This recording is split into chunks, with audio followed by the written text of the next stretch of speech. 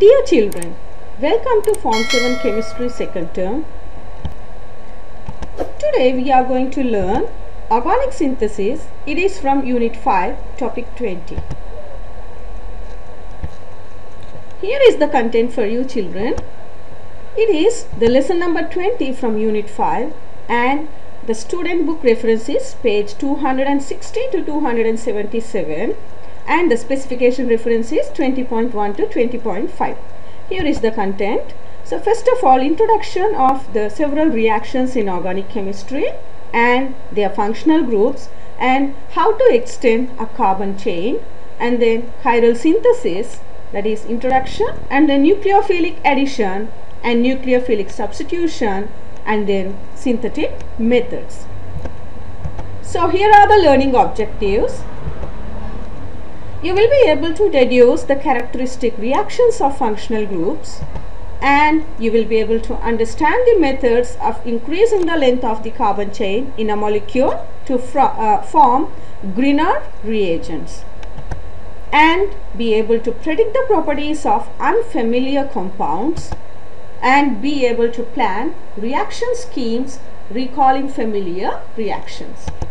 And then you will be able to use knowledge of organic chemistry in selecting suitable practical procedures.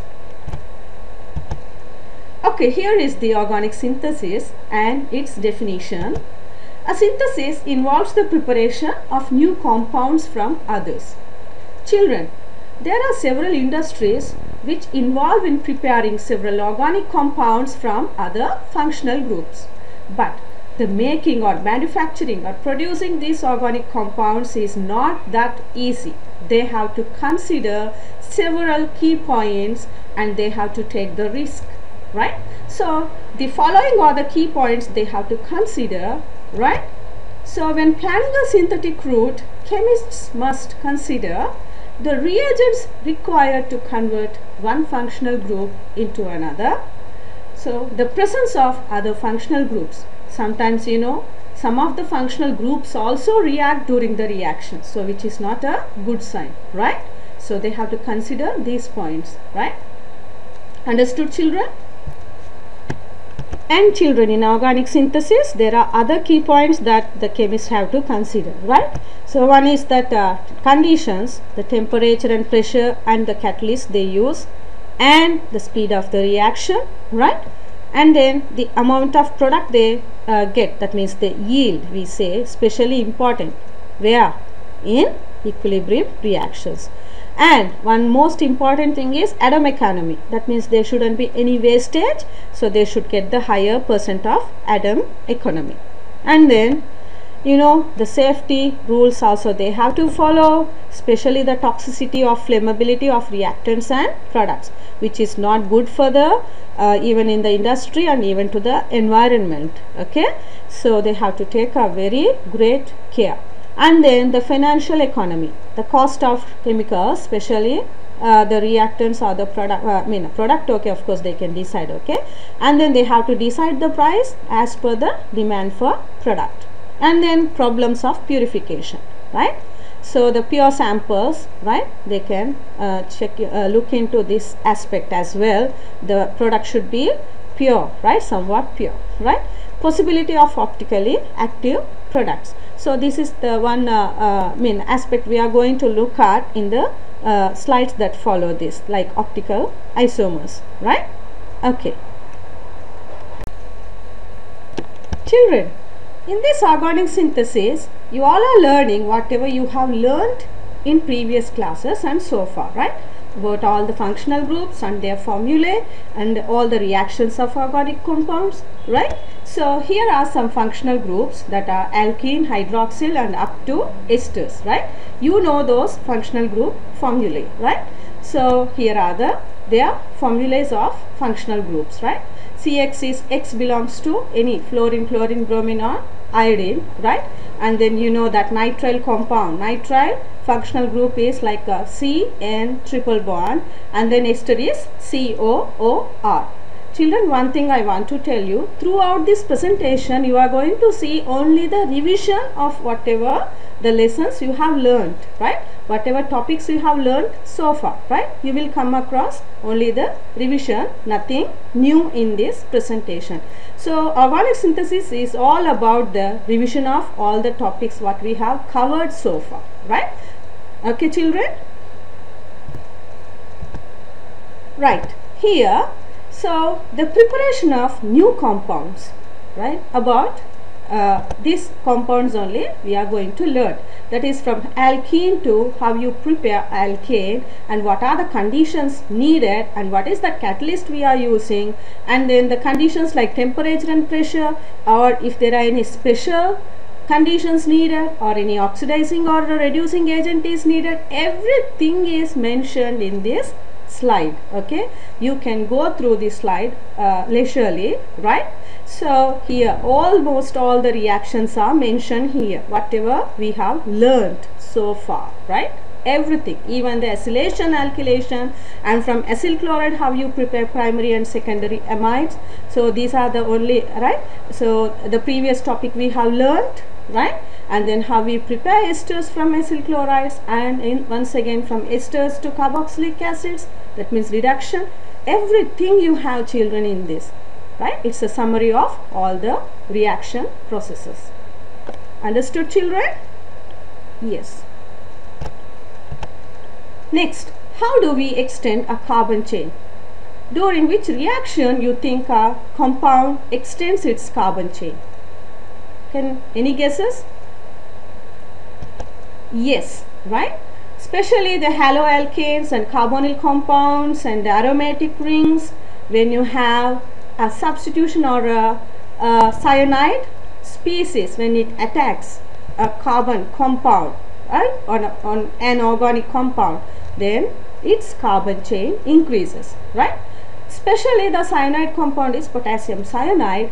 So the reagent what we find is aqueous alcoholic potassium cyanide, right? Or sodium cyanide also you can use. And what are the conditions needed? Reflux in aqueous and alcoholic solution, and then what is the product we are getting? Nitrile, right? So what do we call this process? It is called nucleophilic, right, reaction. So nucleophilic, what is it? Yes, nucleophile attacks the carbon compound and the product will be nitrile. So here is the equation. Bromoethane, right, is being attacked by a cyanide ion species, right? And then in the products we get, what do we get? Propane nitrile, right? Understood? Okay, and then the byproduct is potassium bromide. Understood, children? Yes, you have seen this reaction in the previous topic. Very good. So as we have seen in the previous slide how the cyanide species attacks, right? Here is a 3D diagram to explain that, right? You know the mechanism already, you have seen in the previous lesson, right? So this is how a cyanide species attacks, and before that carbon halogen bond is breaking. So there are two things involved in the rate determining step, that also you have to consider, children. And then you know that cyanide species is substituting a halogen species, so because of that you will get another carbon in the product, right? Excess carbon, right? So there are 3 carbons in the product. So hasn't the carbon chain got extended? Yes. So previously it was, yes, C2H5Br. Now it has C3H5N. So there are 3 carbons in the product, right? Propane nitrile we call. So extends the carbon chain by 1 carbon atom, and the CN group can be converted to carboxylic acids or amines by the further reactions. When C2H5CN reacts with water, we get the carboxylic acid and ammonia as the byproduct. And if it reacts with the reducing agent, what is the most popular reducing agent we use? Yes, lithium aluminium tetrahydride, right? So we get, what is it? Right? Yeah, propane amine, right? Okay, so that's about the reactions of C2H5Br and then propane nitrile. Okay, children? And now we will see the second type, that is nucleophilic addition, right, of carbonyl compounds. So before the reaction starts itself, I have given you a warning, that is highly toxic, take great care. So these reactions are highly toxic, you have to take a very good care, right? And then, so these are the conditions. What is the reagent? Same potassium cyanide, but it should be acidified followed by dilute acid. And the conditions, as you know, it is reflux, right? Children, this reaction too you have seen in the previous lessons, right? So what is the product we get? Hydroxy nitride, right, which we call cyanohydrin. And then here we have an aldehyde, and then HCN gives 2-hydroxypropane nitride. So HCN is a weak acid and has a difficulty dissociating into ions. So because of this, we have to add KCN also, so that the ionization will be productive and better. Yes, right? Using ionic KCN produces more of the nucleophile CN minus. Okay. And is there any other alternative reagent? Yes, HCN catalyzed by alkali, which shifts the above equilibrium in favor of CN minus, which means we can use the catalyzed HCN. Okay, children, understood? Yes. Right. So this nucleophilic addition continues, right? So mechanism is nucleophilic addition, and here is a reaction mechanism diagram, how the CN minus attacks the like a carbon oxygen double bond. First of all it breaks, and then carbocation is attacked by the CN minus, and then you know what happens, the oxygen is being highly electronegative, seeks the positive hydrogen, it bonds with the hydrogen and it becomes OH. So that means, so the final product what we get is what? What do you think is that? Can anyone give me the name of this compound? Right? Okay, what is happening in step 1? Okay, guess. What do you call this? CCN? CH3? Yes. Okay. In step 1, what is forming? CN minus acts as a nucleophile and attacks the slightly positive carbon. One of the carbon oxygen bonds break. A pair of electrons goes into the oxygen, right? In step 2, what is happening? A pair of electrons is used to form a bond with H plus overall. There has been addition of HCN, right? So what do you call that? It is a, yes, it is a alcohol. Which alcohol is that? Yes, that is a nitrile alcohol, right? Okay, children. Children, you have seen about the two Friedel-Crafts reactions of benzene in the previous lesson, that is alkylation and acylation. Here, once again we can look at the alkylation like revision, right? So, what are the reagents we use? A halogenoalkane and anhydrous aluminum chloride being added to a benzene, and then what's the product you get? Yes, ethyl benzene if you add chloroethane, right? So, and the byproduct is hydrogen chloride. Okay, children, what is the electrophile in this reaction? A carbocation. It could be CH3 plus or ethyl plus, anything, right? And here is the mechanism. You can see how ethyl, electrophile is being added, right, to the benzene. Okay, and final product is ethyl benzene. Okay, and then there is a general key point you have to consider. A catalyst is used to increase the positive nature of the electrophile and make it better at attacking benzene rings. So if you use the catalyst, it increases or enhances the positive nature of a electrophile and it would attack benzene ring in a better way. So aluminum chloride acts as a Lewis acid and helps break the CCl bond. So this also you have learned before, right? Okay, children. So here is the second Friedel-Crafts reaction, that is acylation. So here we are using acyl chloride, right? Generally they end up with the NOYL, right? That's the functional group, right?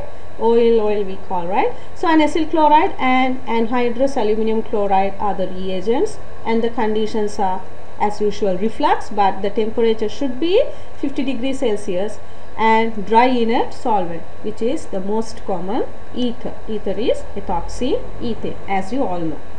And what is the electrophile here? It is not only alkyl species, especially an alkyl species which is having oxygen connected to it, that is CO double bond should be present in an attached to an alkyl chain, CH3 CO plus or any ethyl CO plus, like that. Okay children, and then as usual you have to add acyl chloride to benzene, and you get methanoyl benzene and hydrogen chloride as the byproduct, right? You have seen this reaction as well before. So a carbonyl compound, right? Aldehyde or ketone is the final product, right? So mechanism is here. You can see how an electrophile is being added to a benzene and forming as a, what is it? Ethanoyl benzene. Okay, right. CH3CO, right children? This is about the acylation reaction. Okay, so now chiral synthesis. This also we have seen in which topic? Yes, chiral chemistry, that is optical isomerism. Very good. So in chiral synthesis, what do we notice about optical isomers? Pharmaceutical synthesis often requires the production of just one optical isomer. This is because, why?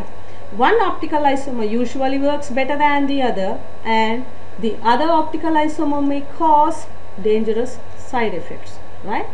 And then laboratory reactions usually produce both optical isomers. Children, about these optical isomers and how they produce the enantiomers, we have learnt in which lesson?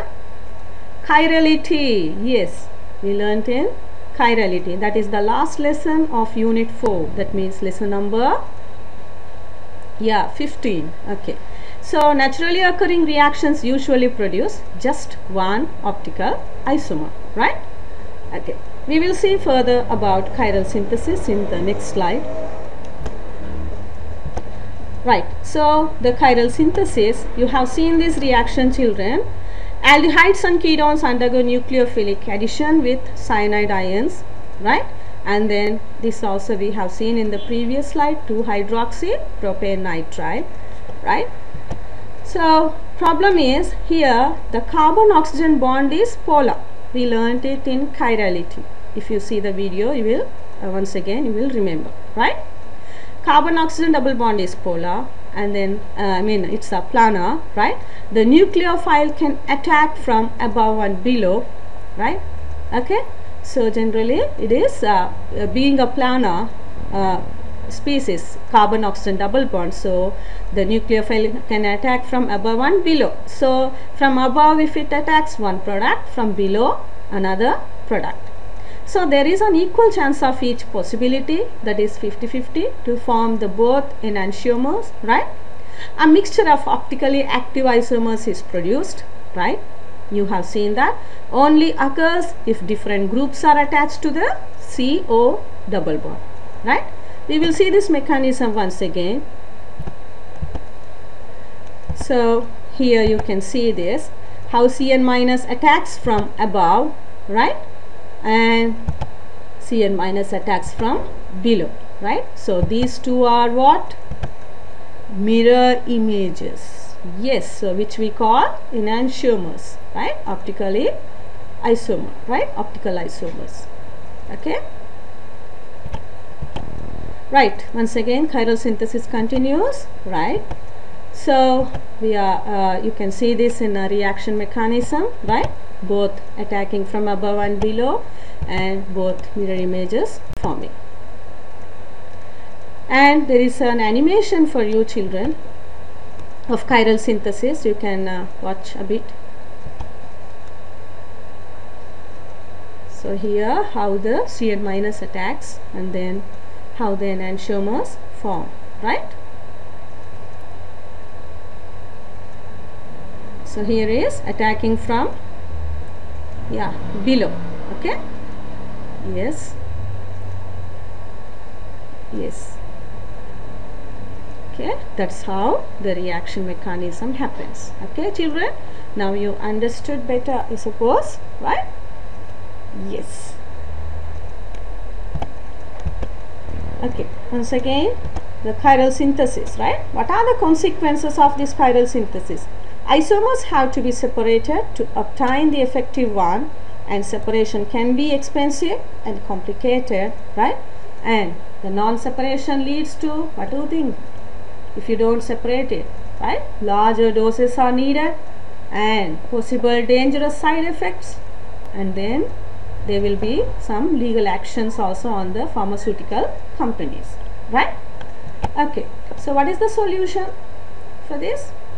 So we have to use the natural chiral molecules because they produce only one product, right? And then use stereoselective reactions which give only one isomer. This is also another option. And then other solution is use catalyst which give a specific isomer, right? And then biological enzymes or bacteria which are stereoselective. So these are the only solutions to avoid these certain problems, right? In chiral synthesis, to avoid producing two products, right? So nucleophilic substitution, we will look at this, how it attacks. Look at this, children. Can any guesses? Can anyone tell me what is this? Is it SN1 or SN2 mechanism? Okay, what is it? Yes, there are two possible mechanisms, SN2, right? This produces just one optical isomer with reversed optical activity. So it is called SN2 because two species are involved in the rate determining steps. What are those two species? Look at this. Here CBr is C and halogen, carbon and halogen bond is breaking at the same time. Another nucleophile is getting substituted. Both are happening in one step. So that's why we call SN2 mechanism. Both species are involved in the rate determining step. Right? Okay, children, you have seen this before. And here is the SN1 mechanism. Once again, you know the problem about SN1 mechanism. Some of the SN1 mechanism produces two products which are optical isomers. So here, because in the rate determining step only one species is involved. Okay, look at that, right? As soon as this nucleophile joins, so the C and carbon and halogen bond breaks and it gets separated, and the attack can happen from above or below. So the two products will form, two optical isomers will form. Okay, children, hope you understood better about these optical isomers now. Right, this is called Grignard reagent. So this is the new term for you. What is a Grignard reagent? A Grignard reagent has a formula RMgX, where X is a halogen and R is an alkyl or aryl benzene ring. Okay, so the preparation, so here RMgX means Mg is a magnesium, you know that, right? R is an alkyl group and X is a halogen. So how do we prepare the Grignard reagent? So the Grignard, children, even though it has the spelling like Grignard, but it is pronounced as Grignard. Once again, Grignard reagent. Okay, so these Grignard reagents are made by adding the halogenoalkane to small bits of magnesium in a flask containing, what do you call this ethoxyethane? Yes, ether, right? So the flask is fitted with a reflux condenser and the mixture is warmed over a water bath for about 20 to 30 minutes, and you have now the Grignard reagent. We will see about this condensers and everything in the slides that follow this, right? So this is the reaction, right? So here is ethoxyethane, that is called ether, right? So what we have is that CH3CH2 MgBr, right? What do you call that? Grignard reagent. This is what we use in the reactions, right? So here are the Grignard reactions. What are the Grignard reactions? How many reactions of Grignard we have? So an organometallic chemical reaction in which alkyl or vinyl or aryl magnesium halides add to a carbonyl group in an aldehyde or a ketone. Okay, when this Grignard reagent is being added to a organic compound called aldehyde or a ketone, right? What are the products we get? We will see, right? So number one, with carbon dioxide, if a Grignard reagent reacts with carbon dioxide, what do we get? Yes, carboxylic acid, right? So carbon dioxide with the Grignard reagent produces carboxylic acid. And with methanol, this is an aldehyde, the first aldehyde with methanol. If a Grignard reagent reacts with methanol, what do we get? Very good, primary alcohol. And if the Grignard reagent reacts with any other aldehydes other than the primary, other than the methanol, what do we get? So we get the secondary alcohol. Okay, that means other than the methanol, any other aldehyde, we get the secondary alcohol. And then the same Grignard reagent, if it reacts with the ketone, we get the tertiary alcohol. Okay children, these are the only 4 reactions which are new to you, and then you have to remember. Other than this, everything else is already you have learned before. Okay children, right. Okay, and here are the different practical techniques with the diagrams. These two you have learned before and you have seen them in the form classes, right? Okay, so one is the heating under reflux. You know, the condenser is placed vertical on a round bottom flask, and then the mixture is being heated, and it's always advisable if you add the anti-bumping granules to the flask for the better and the uniform heating, right? Here only if you want only the one product as a final, you can use always this heating under reflux. Okay, the best example what we can prepare an ester from an alcohol and a carboxylic acid, and you know we have to add a few drops of sulfuric acid, right? So these two we have seen before. And there are methods of separation. We have seen the simple distillation, where you can get the pure sample of the pure distillate from the mixture, right? You need only the round bottom flask and the condenser, where the water in and water out, or there are two vents, they are outlets, right? One is water in and other one is water out, and thermometer is placed. So this is not a new thing for you. You have seen about the simple distillation apparatus before. Okay children, next you know fractional distillation, where it is similar to simple distillation, but only thing is that you have to attach the fractionating column to round bottom flask, and then remember the condenser is fixed to the fractionating column, not to the flask.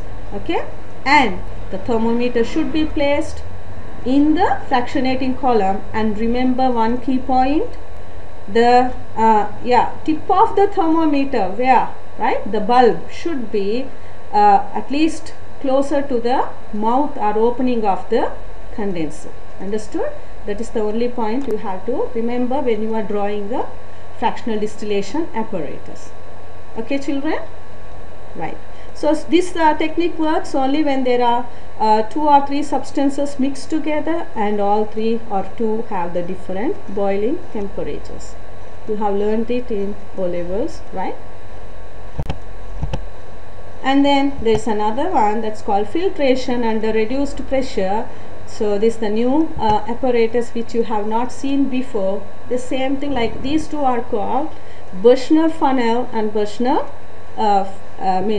funnel, right? And Buchner flask. Okay. So here the Buchner funnel is the shape is bit wide mouth it has, and then large enough to particles to contain, right? And then there is a moistened filter paper, and then you have to place a porous plate with the holes in it. Then only it can work under reduced pressure. And Buchner flask has a side arm tube. So we call it a rubber tubing is attached. We can attach to that. So sometimes we call it the side arm flask, and then or else we can use Buchner flask. Okay, so here is the live apparatus, like it's a Birchner flask and a Birchner funnel. Okay children, right, so this is another way of separating substances from a mixture. So that's about the presentation. Here is the summary. Okay, organic synthesis, we know there are different techniques where we prepare the new compounds: hydrolysis, elimination, alkylation and acylation, esterification, etc. And already you know a Greener reagent has a formula RMgX, where the X is a halogen and R is a alkyl group. And then we have seen about SN1 and SN2 mechanisms. Especially SN1 mechanism involves one species attacking in two ways, right, and then resulting in optical isomers. And then there are practical techniques, right, heating under reflux and the separation method, simple distillation, fractional distillation, and Birchner funnel and flask under reduced pressure, right. And here is an exercise for you children. All the reaction mechanisms and the reaction processes are numbered from 1 to 27. So you have to name and write the processes, right? Okay children, think and answer this, right? Okay, so this is going to be a good revision if you answer all this. Okay children, so the end of the presentation. Hope you have learnt about all the organic processes and mechanisms in this lesson children. So thank you for listening and stay safe and take care. Thank you.